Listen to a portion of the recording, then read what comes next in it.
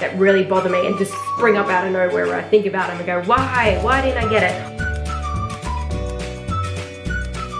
Hi guys, welcome back to my channel. Today's video is going to be about all the Hermes bags that I really wanted to buy and they got away. Yep, they got away. They either sold way too quickly, pretty much that's the case. They either sold way too quickly or I wasn't in the position to buy them just yet and I was waiting to buy them and then they sold out. So these are the bags that I actually, it's not like I regret buying them because really in reality the timing just didn't work out for me. It was obviously fate, it wasn't meant to be, but these are the bags that kind of like stick in my mind as to, man, I wish I was able to buy that, or I wish I had gotten that bag, or I wish I was fast enough to be able to buy it. Just those sorts of things. So these are the ones that stick in my mind because obviously in the luxury community, you guys as bag lovers yourself, you probably would have had bags that you wanted to buy and you were unable to buy, but we've all had those kind of situations. These are just the ones that really irk me. Like, it annoys me that I missed out on that opportunity and I haven't forgotten them to this very day. And there are going to be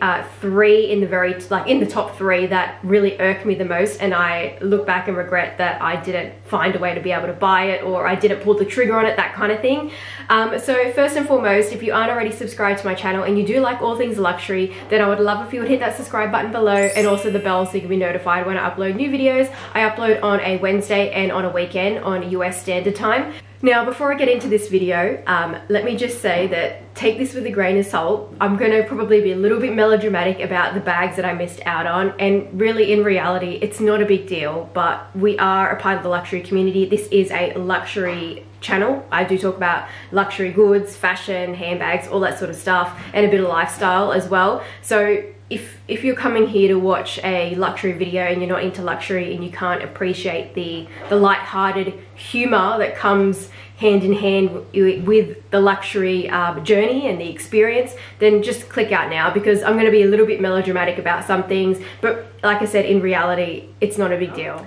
And we're going to start off with the Mini Lindy. So the Mini Lindy, if you watch my vlogs, I have spoken of quite a few times that I keep missing out on this bag. It has become available in quite a lot of colors on the Australian website, and I haven't wanted to get all of them. There has just been some particular colors that I have wanted that I keep missing out on, and I either miss out on it by minutes or there's a technicality on the website and they've added the, like, you can see the item but you can't actually add it to cart. Like, that happens and then you got to keep waiting and waiting and waiting to add it to cart later. And the first one being Green Pearl, that was the first color I actually wanted and missed out on, and it was pretty much when the Mini Lindy just launched. Then there was Etan, which was a little bit more recent actually. I think I spoke about this in one of my recent vlogs that I missed out on the Etan Mini Lindy, and it was while I was cooking dinner. And then there was also another one in Jaune Amber. This was before the Etan one. Again, missed out on it. It was too slow or whatever. And then there was another one that actually was on the Canadian website because I do have a friend in Canada. She's actually my my best friend. She was my my bridesmaid at my wedding, and she lives in Canada, so I could actually buy from the Canadian website and ship it to her. And there was a gold Mini Lindy that became available, and this was a case of it became available, I think it was really early in the morning, and I happened to wake up to feed my newborn, and I seen that it was coming up on the website but I couldn't add it to cart yet, and I kept refreshing and it wasn't coming up as add to cart yet. So unfortunately I pretty much had to resign to the fact that I wasn't going to be able to sit there for, you know, an hour and keep refreshing the web page, and seeing it makes it all the more annoying. Like, when you see that it's there on the web page and it's the color that you want and you can't buy it, it's like, it's, how frustrating is that? And you know you're ready to buy it too. That is when it's really annoying. It's like you're ready to buy it, you want to buy it,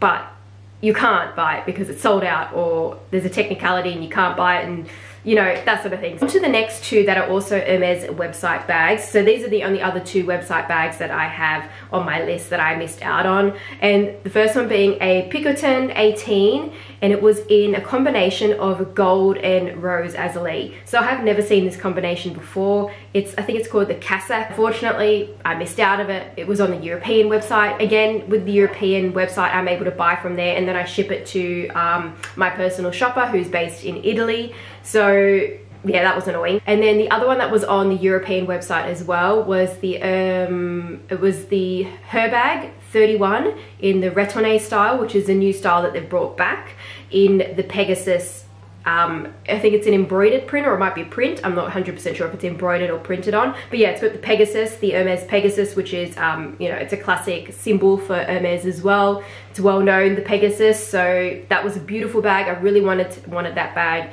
And with that one, again, I was actually too slow. I was too slow. It sold out way too quickly. So yeah, still devastated to this day with those website items that I missed out on because they were there. They didn't have to go through a reseller. You know, I was able to pay the retail price, but I missed out on them. Now we're going to move on to all the items that have been available like in the pre-loved resale market. Now, let me just say that when it comes to these, it's not just a case of, oh, I missed out on this bag, you know, but it was like $25,000. In reality, I was never going to buy it, okay?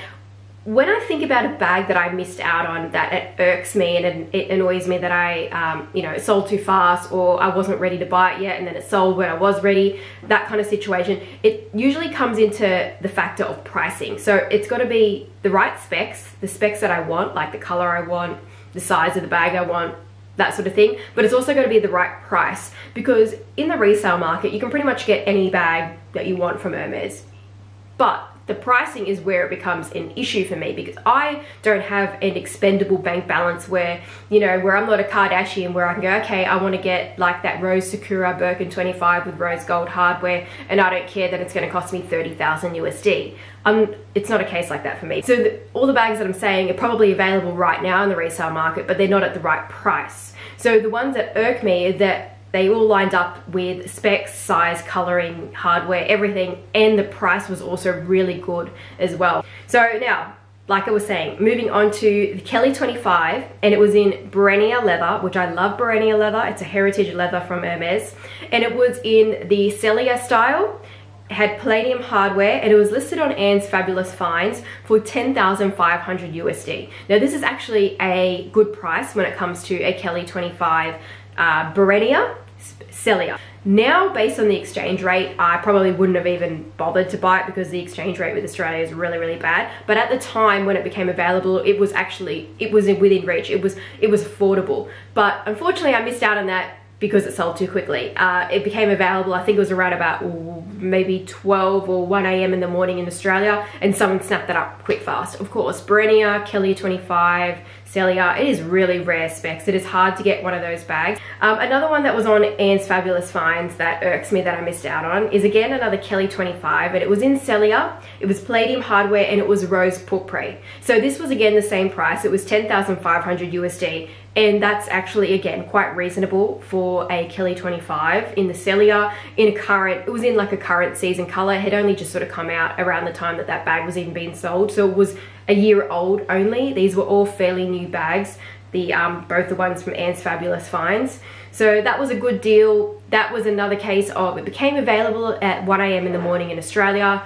And then I checked my newsletter that Anne's Fabulous Finds, they send you like pretty much an hour before the product's about to go live, but I was already asleep by that point, and the next morning it was sold, quickly snapped up, of course, at that price point and for that size and color of bag. Now moving on to another one is the Kelly 25 in Rose Sakura. Yes, Rose Sakura. This would almost be in my top 3, this one, almost, but it's just missed out on that top 3 spot. Only just probably a bit more because of the price.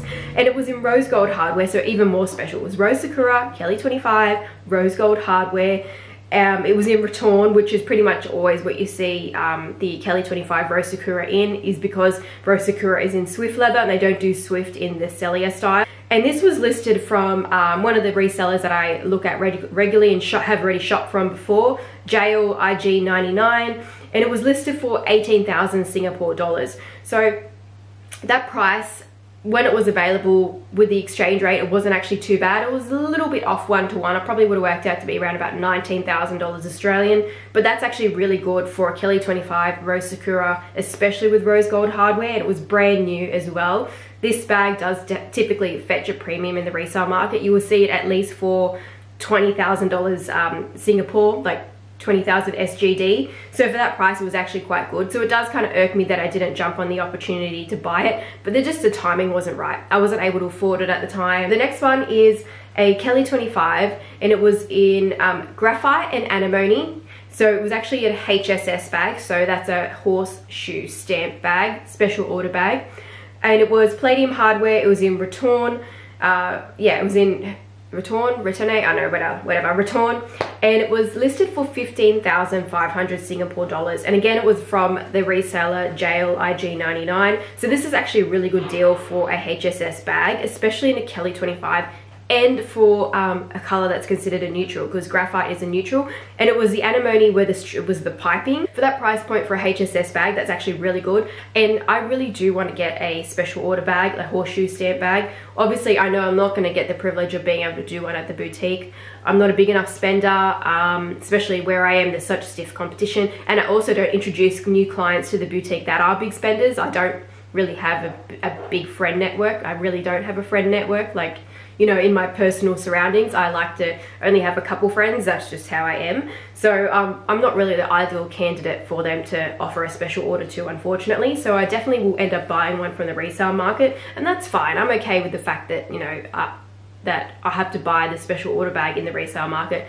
I just want to own a bag that has the horseshoe stamp. It's more of a collecting kind of point of view. Now the next one is again another horseshoe stamp bag. It was a Kelly 28. It was in Raisin and Rose Azalea. It was in Celia and it had gold hardware, so it was really fantastic specs. And again, the price point on this was actually really good. It was again listed by the same reseller, JLIG99, and it was 17,500 Singapore dollars. Again, with this one, I wasn't able to buy it at the time. I didn't have the funds ready to go, unfortunately. And when I was ready to go with it, it had already sold out. Another one is Kelly 25 in Gris Moet, and it was Raton with palladium hardware. This was actually $16,000 Australian, so it was actually a really good deal for a Kelly 25, especially in Gris Moet. Gris Moet is a very desirable neutral. It came in, I think it was autumn winter 2016 to the Hermes, first time it ever debuted, and has never been back since. So it's been over 4 years since the Gris Moet has come back into, yeah, it hasn't come back. So Gris Moet is a very desirable color, so it does seem to fetch a bit of a premium in the resale market. But for $16,000 Australian for a Kelly 25, that's actually a really good deal. And this was in Togo leather too, and everyone loves Togo leather. And this was listed by Femi Authentics. She's another reseller that I have bought from before. She's absolutely fantastic, so I always look at her page as well. And this one was a case of I was almost ready to buy a bag. I was so close, but I don't like to sort of go, I'm going to put down a deposit to secure the bag if I'm not ready, like 100% ready. And the next one that I missed out on was a Kelly 28. It was in Cray. It was palladium hardware, Raton style in Togo leather, and it was listed for a bargain price of 13,980 Singapore dollars. Now, I say this is a bargain price because this was actually, it was actually a C stamp, which I think, yeah, if I'm not mistaken, was last year's stamp. So it was pretty much a like new bag. And that price for a Cray, the color Cray, is actually a really, really, really good deal, because Cray in the resale market in a Kelly 28 in that exact specs typically sells for around about, you're looking at least $17,000 Singapore. So that was a really good deal, and I missed out on that because I just didn't even notice it was there. I think I was ready to buy a bag. Again, it was around the time that I got the Constance 24 Rose Azalea. It was like in that kind of that time frame, and I was looking to buy my bag. I knew I wanted a push present for myself. And by the time I noticed this bag, it actually had been 2 days after he listed it. So it was listed by a Singaporean reseller called SG Dreamy Collection. Fantastic reseller. I haven't bought a bag from them yet, but I do know that they are the real deal, and they do have they have very good inventory and very good pricing as well. I get into my top 3 ones that really irk me that I missed out on. This almost would have made it into the top 3 as well, or almost. I think it's just because it's a color black. I don't know, it's really weird. I've always wanted a box calf Kelly. I still want a box calf Kelly, but for some reason the color black, I like it, but it's just got a different appeal to me. It's more like a necessity rather than something that I see as makes my heart sing. I don't know, very difficult to explain. But a Kelly 25 box calf. So this is perfect specs. You know, if I'm gonna get a box calf Kelly, this would be really ideally what I would want to get, is a Kelly 25 in box calf in Celia. and it was palladium hardware, and it was listed for a really good deal by JLIG99, and it was for 15,000 Singapore dollars, which is actually, like I said, a really good deal, especially for box calf Kelly 25. That's very rare to find. You do not see that very often. I hardly ever see a Kelly 25 in box calf. Now into my top 3 handbags that I wish I had bought, and these are the ones that really irk me to this day. So they'll come up in conversations, like I'll think about them out of the blue, or I'll see one in the resale market and I'll be like, why didn't I buy the other bag before that was for a great price? Like I'll see the same one in the resale market for a high price. So this is the top 3. In the top 3 I have a Kelly 25 in Raton, palladium hardware, and it was in the color gold. So I always wanted a Kelly in the gold color. I still want one to this very day. Hopefully we'll get one eventually, but this was for a really good deal. For a Kelly 25 in gold, which is super desirable, very, very desirable to this very day. Everyone wants this kind of bag.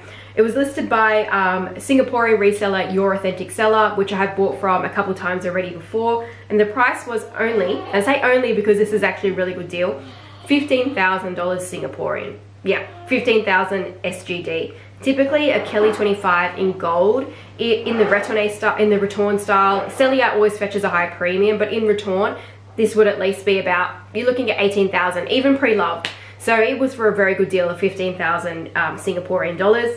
And then the next one that really irks me to this day is these next two are pretty much neck and neck. And it's a Kelly 28. It was in gold hardware, and it was in the leather Chamonix. So Chamonix is essentially like more of a matte version of box calf. It's a vintage leather. They no longer do Chamonix anymore. They no longer make it. And Chamonix, it was in Chamonix natural, so it was in that natural kind of looks a bit like gold, more on the beigey side, the gold color. Obviously I'm going to include a picture on the screen. So it was in the natural color, and it was listed on Rakuten Global Marketplace, which is the Japanese marketplace that I typically shop from, and the price was $7,000 Australian. Yeah. It was an old bag, so it was definitely a vintage bag. It only had the single hook ring, it didn't have the double hook ring, but for $7,000 Australian, that is actually a really good deal. I have seen this bag pop up in the resale market many a times, and typically it is sold for 11,000 Singaporean dollars. You can understand why this really irks me. It really annoys me that I didn't buy that bag, and I actually was in a position to buy it, but it was a case of, you know, when you're ready to buy a bag, you know that you have the funds for it, and then you see one that isn't exactly the one that you really want to get right now, but you do want it, but it's not the one you want to get right now, and you have your heart set on, say, something else. And that's what it was a case of. It was like, I seen that bag, it was available, and I was like, it's a good price, but I'm not ready to buy this yet. I don't want this just yet. I'm really wanting to get, you know, this bag. And in that instance, it was actually, I really wanted to get my Kelly 25 in Grey Asphalt. I was looking for a Kelly 25, and I wanted it to be like in a neutral color that was fairly new. So the funds went to that. And then when I was actually ready to then go and buy the Kelly 28 in Chamonix, of course it was gone. It was completely gone from the Rakuten website, and it obviously had sold.